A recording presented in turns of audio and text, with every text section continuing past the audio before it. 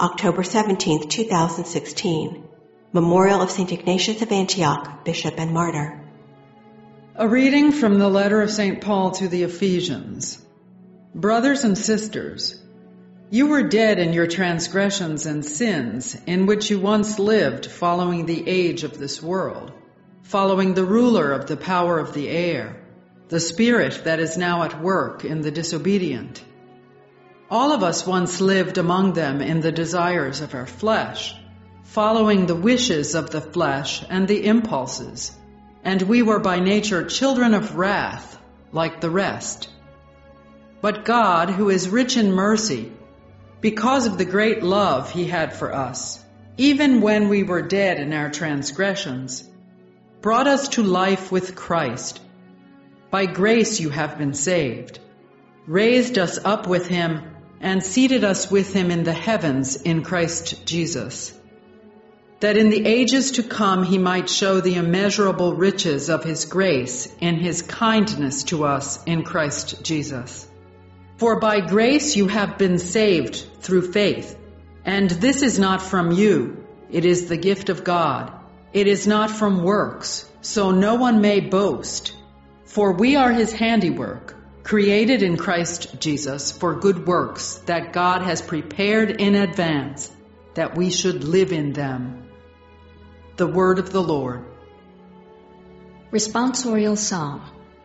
The response is, the Lord made us, we belong to Him. Sing joyfully to the Lord, all you lands. Serve the Lord with gladness. Come before Him with joyful song.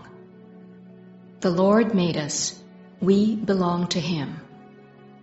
Know that the Lord is God. He made us, His we are, His people, the flock He tends. The Lord made us, we belong to Him. Enter His gates with thanksgiving, His courts with praise. The Lord made us, we belong to Him. Give thanks to Him, bless His name, for He is good. The Lord, whose kindness endures forever, and His faithfulness to all generations. The Lord made us, we belong to Him. A reading from the Holy Gospel according to Luke. Someone in the crowd said to Jesus, "Teacher, tell my brother to share the inheritance with me." He replied to him, "Friend, who appointed me as your judge and arbitrator?" Then he said to the crowd, "Take care to guard against all greed, for though one may be rich, one's life does not consist of possessions." Then he told them a parable. There was a rich man whose land produced a bountiful harvest. He asked himself, "What shall I do, for I do not have space to store my harvest?" And he said, "This is what I shall do. I shall tear down my barns and build larger ones. There I shall store all my grain and other goods, and I shall say to myself, 'Now as for you, you have so many good things stored up for many years. Rest, eat, drink, be merry.' But God said to him, 'You fool, this night your life will be demanded of you, and the things you have prepared, to whom will they belong?' Thus will it be for the one who stores up treasure for himself, but is not rich in what matters to God." The Gospel of the Lord.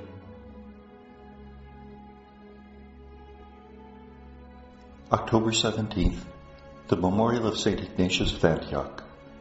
The first reading comes from the letter to the Ephesians, chapter 2, verses 1 to 10.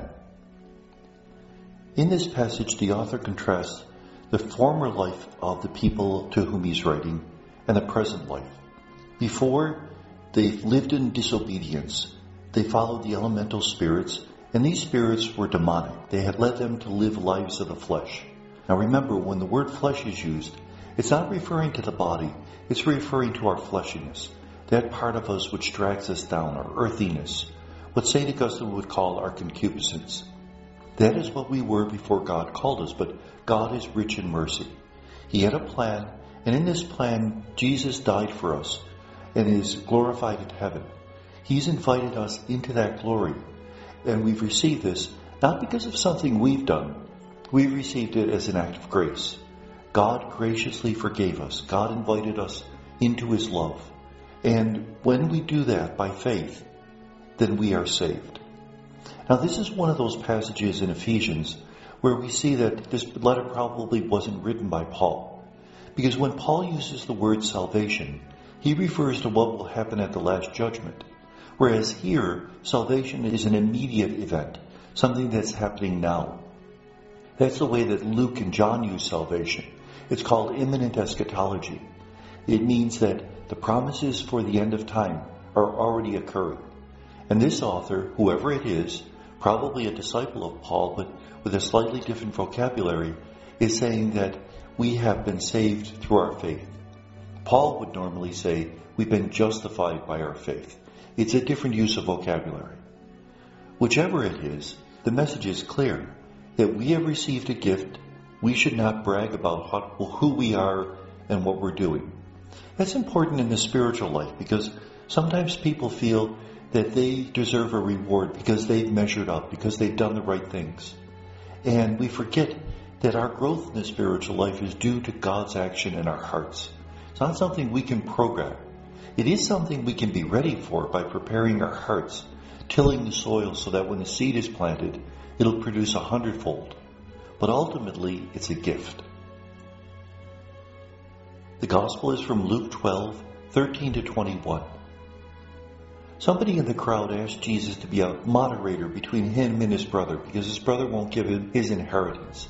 And instead of doing that, Jesus refuses to be drawn into this question. In fact, he preaches a parable against greed, against thinking that we're in control. The parable is about a man who has a bountiful harvest, tears down his barns, planning to build new ones, larger ones, so that it can contain all that's been harvested. That very night he dies. And so the message is, don't make huge plans for tomorrow because we don't know what tomorrow holds. Live a prudent lifestyle. Prepare prudently, but realize that all is in God's hands, much as we heard in the first reading. St. Teresa of Avila once said, how do we make God laugh? Tell him our plans. When we think we're in charge, then God has a way of throwing a wrench into the works to show us that God is in charge. This is a good thing to remember in our spiritual life. It's a good thing to remember in the events of our life. We have to do everything as if it depends upon us, remembering always that it all depends upon God. And may God bless us.